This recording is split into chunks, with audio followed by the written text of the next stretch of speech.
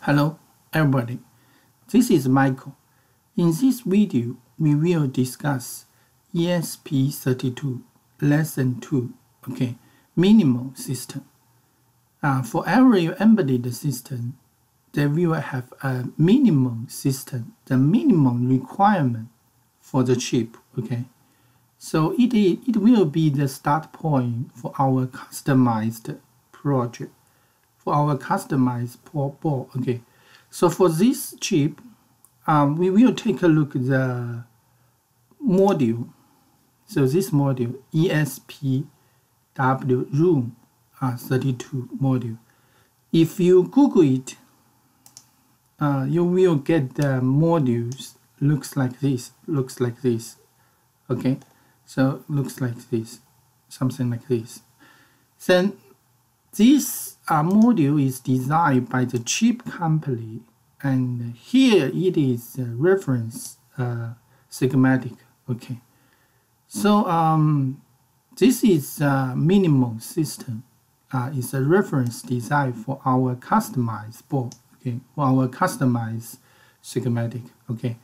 So the first thing will be the power supply. This is the chip. Here is power supply, and here is also power supply. So so there is one places we need to notice is here. So this VDD SDIO, it is for flash or some other sensors. It can provide 1.8 volt or 3.3 volt. So if it is 1.8, it provide 1 LDO inside the chip. So this first thing is power supply. This is some capacitor for power noise filter. The second thing will be the crystal. So here it is the crystal. So notice the one thing, the crystal will be 40 megahertz. The resolution will be 10 ppm. So for the current firmware software, it only supports this crystal. So this is the second thing, crystal. The third thing is flash. So this is flash. The flash is connected by the SDIO SPI flash. SPI flash.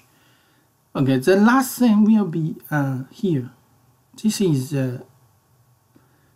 RF. Is 2.4 gigahertz RF connector interface. This is pi match circle for the RF. For the RF signal. So from here, it is the schematic is very simple. Only there is power supply, crystal, flash, and RF antenna. So it's only 4 things here. It's very simple. The minimum system design. Actually, when you take a look at the next page of the schematic, you will see more clearly about the minimum system. So ESP32 chip here, power supply, crystal, RF antenna, flash. So it's very simple, and it's a very nice design. And we also discuss about another chip, which is ESP8266 Wi-Fi chip. And let's take a look at that chips, the minimum system. It will be here. So this ESP R Room 02 is for the ESP8266. The Wi-Fi chip it is come from the same company. Okay, actually it's exactly the 4 part of it: power supply, here power supply, and crystal, and fresh, and antenna. So we take a look here. We can compare each other's.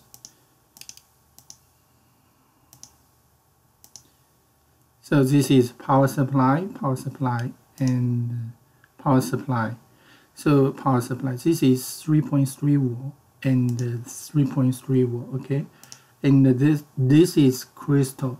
So the crystal is 26 megahertz, and resolution is 10 ppm.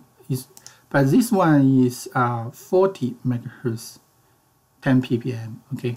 And fresh, so fresh here, and this is fresh. This fresh is supported by the VDD SDIO, and this is VDD 3.3, okay? And so also that here it is the RF Pi match network, RF network, okay? This is Pi network, and this is Pi circles here, okay? So actually for the 2 chips from the same company, they have same style, which is very simple and neat schematic minimum system schematic, okay? So this company is very this chip is very wonderful. This chip is a very nice, very good chip for the RF, for the Wi-Fi and Bluetooth system design, okay? So because the minimum system is so simple, which means it can it can lower the design difficulty, and it can deduct the cost of the project. It also can minimum the PCB design and make your board as small as possible, right? So it's a very, very nice chip. Okay, so so that's it. We discussed about the minimum system for the ESP32 chip.